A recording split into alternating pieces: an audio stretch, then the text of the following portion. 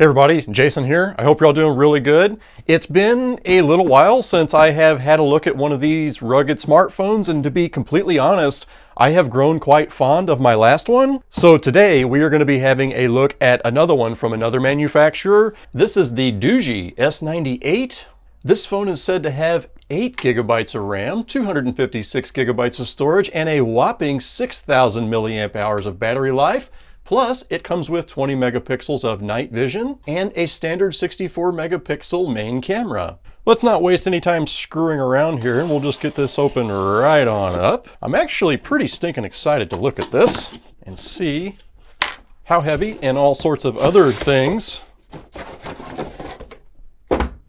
So here we have it, folks. It is wrapped in plastic, just like I would hope. Let's get this peeled off of here and see what we got inside, shall we? There we are. It actually feels sort of similar to the last rugged smartphone that I unboxed.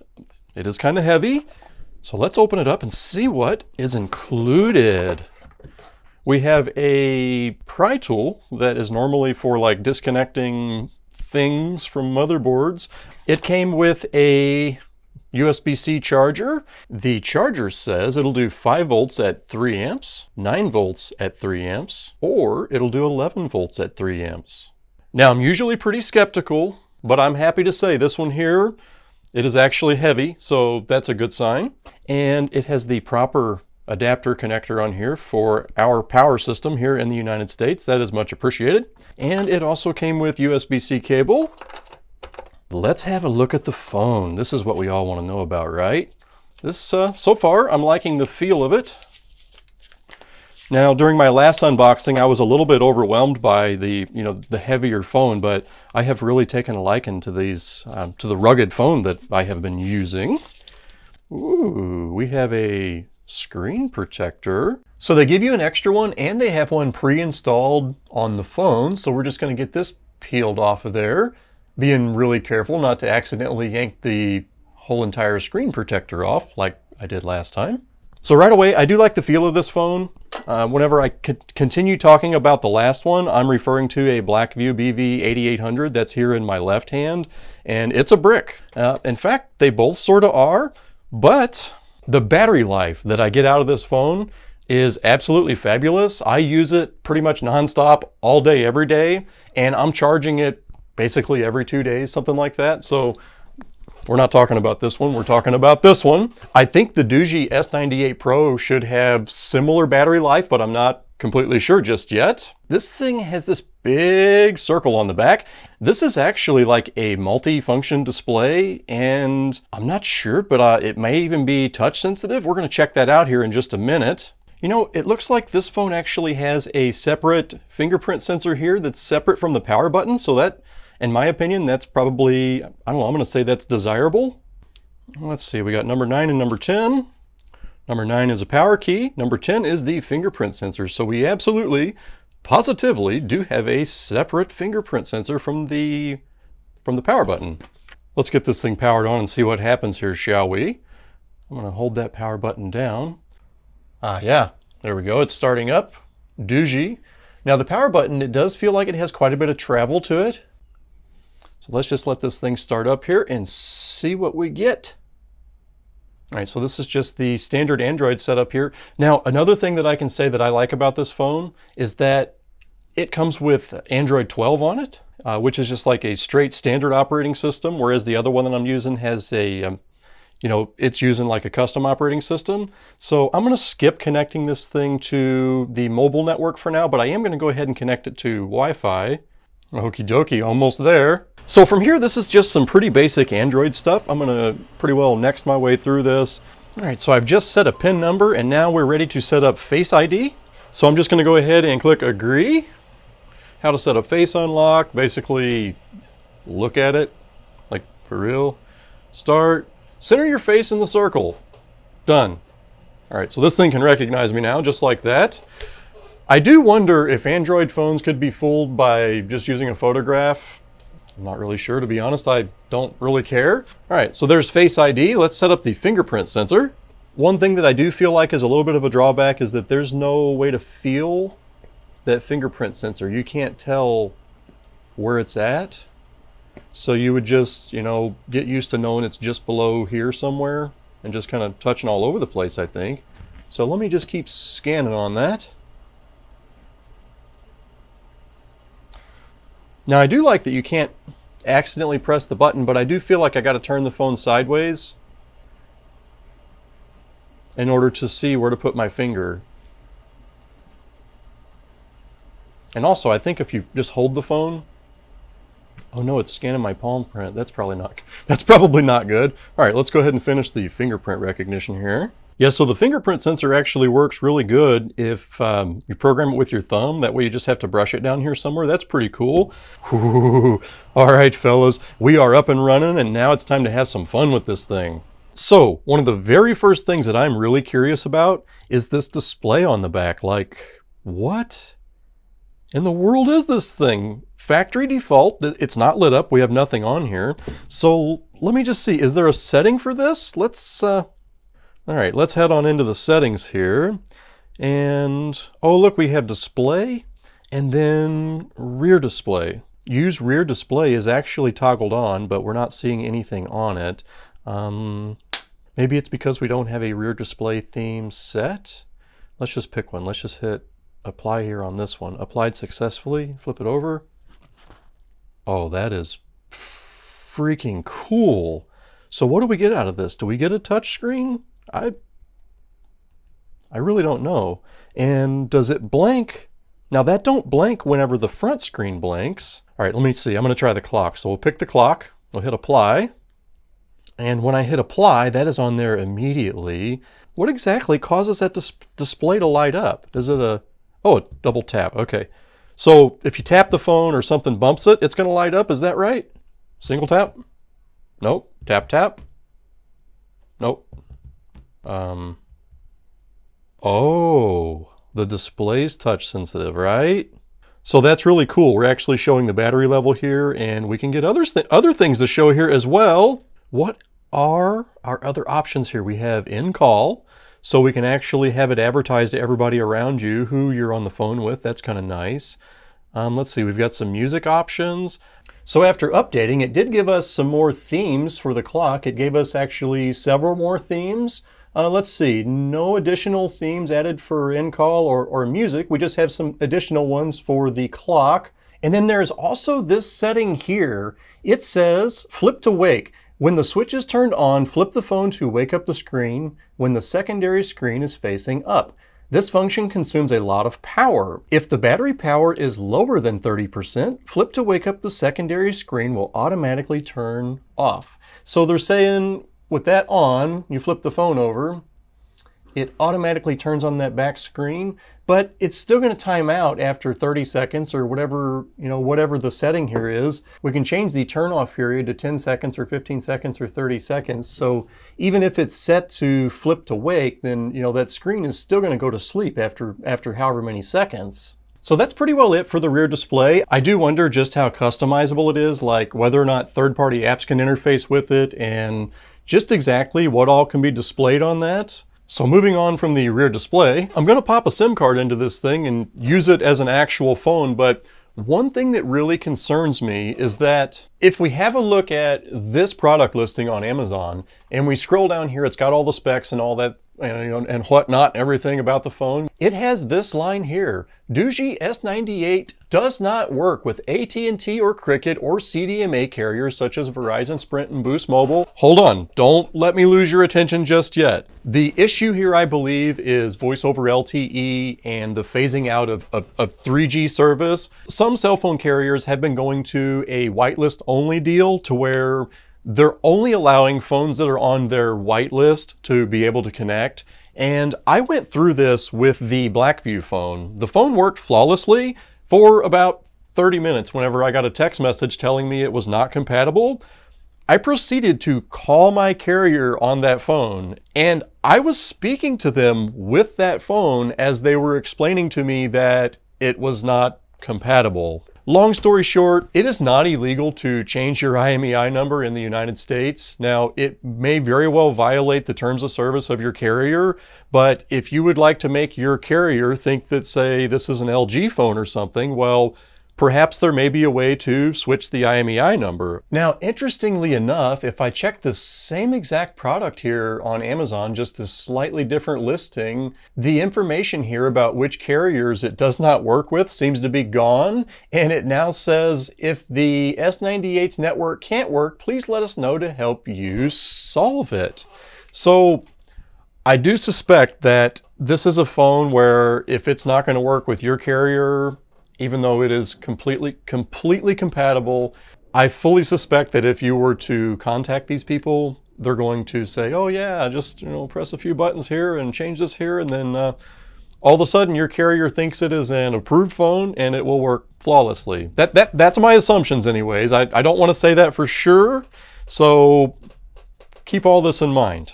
Now the pry tool that they sent here, the purpose of this thing is actually to be able to get the SIM tray out of it. Now in removing the SIM tray, you can see here that this thing is like, wow, it is like extra long. It'll hold 1 SIM card, 2 SIM cards, and then also one thing that people ask about a lot, it's not too much of a big deal to me anymore, but it will take a micro SD card. That is pretty stinking sweet.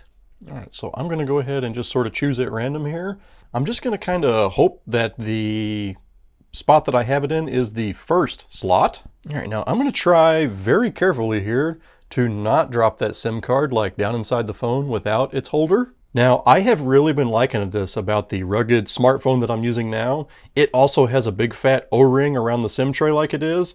And I have also added just a tiny bit of the grease that I use on my scuba gear to help seal it up.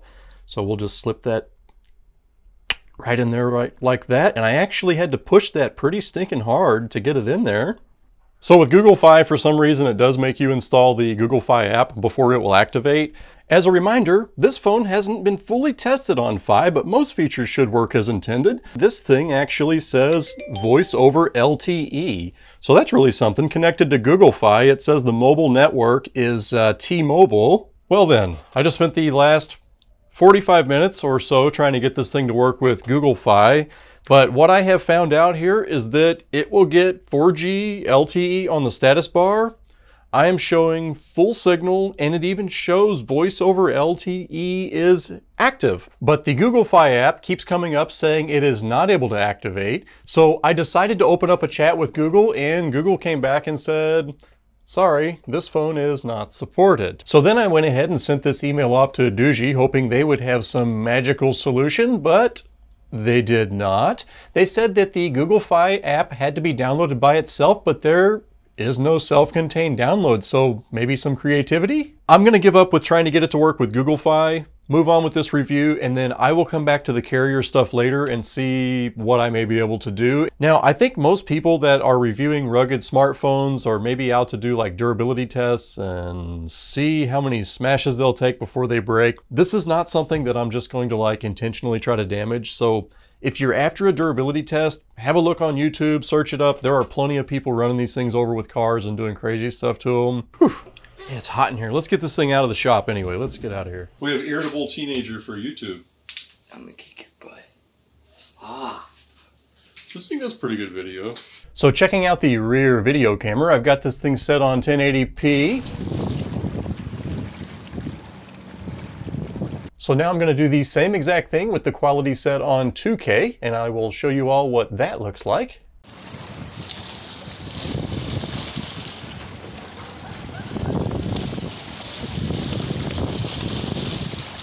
So these next two clips, these are both in 1080p. And then to conclude the daytime rear camera testing, I'm going to close with a series of still shots here. So the video quality and color reproduction seems pretty good. I'm not really sure why we are stuck with 30 frames per second in 2022. That seems kind of nuts. So then, how about that night vision camera? The delay is terrible, and when you just breathe, it makes it go out of focus. It's like it has a really sensitive lens or something. I wonder if there's a setting for that. It can't focus, or that you have to learn how to focus. I don't know. I mean, I don't know nothing about it. See that right there? What? A stamp, yeah. It stamps your pictures. Surely that's not watermarking those photos. So before I send everybody into complete panic mode, let me just say that the brand water toggle is actually right here. And that is what toggles the watermark on and off with the photos, but you'll want to be kind of careful with that, see, because we actually took a good handful of pictures with this thing before we realized that they were actually all being watermarked. But lo and behold, it is just a really easy setting. Drop it down and toggle it off. So testing out the night vision in complete total darkness, it seems okay-ish. However, the frame rate actually seems like it is suffering a bit. That could be because I'm not really giving it a whole lot to focus on here. We basically got some shells and moving water. And also this type of night vision is pretty short range because it is dependent on the infrared light to be shining. You know, it is actually light. All right, so that pretty well takes care of the cameras. Now, also, this phone has wireless charging, which on a phone that claims any sort of water resistance, I feel like that's a pretty important thing. So with wireless charging, what that means is that you can leave this plug in all the time. There's basically no need to ever yank the, the cap off the bottom of the phone. That is, unless you need like a high-speed method of transferring data, which I do pretty often, but we're talking like weekly or every couple of weeks, something like that. So with wireless charging, you pretty well never have to take this cap off the bottom. Now, one thing that I really need to say about any phone that is claiming to be waterproof, I have yet to bump into one that is actually legitimately fully waterproof. In fact, the rating, the IP rating, that IP68, the 8 in that rating is what is telling us that it is waterproof, only it doesn't actually tell us that it's waterproof at all. It says that it'll survive X amount of water for X amount of minutes. So you could literally build this stuff out of like compacted cardboard, and as long as it would survive for X amount of minutes, you could still get that 8 rating on the end of your IP68. So I guess what I'm getting to is that these phones, they are massively liquid resistant. Compared to a Samsung phone, these things, I know the Blackview does. I'm not sure about the DOOGEE phone yet, but I have found there to be an O-ring that actually goes around the perimeter of this, and then the phone is sealed with, it's actually cranked down with screws. So there actually seems to be a superiority in water resistance compared to like a Samsung phone, like a Galaxy. Yeah, see, here is a Galaxy S10 Plus.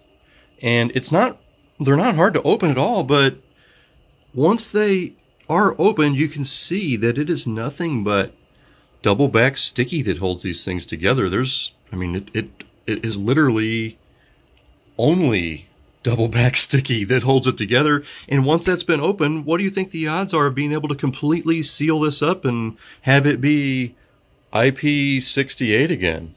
So whenever I'm out on the boat with this thing, or whenever I get caught out in the rain and it's getting splashed and stuff, I really don't worry a whole lot about it getting damaged. In fact, the last time I got it splashed with salt water really good, I came home and just sort of like rinsed it with fresh water. Now, I'm not going to be just like a total dummy and just put this thing underwater all the time, because I know it will eventually destroy it. But as far as having an active lifestyle and being around water, like, it's totally cool. So yeah, we're stuck at 30 frames a second on the camera for some reason. Hopefully somebody will fix that pretty soon.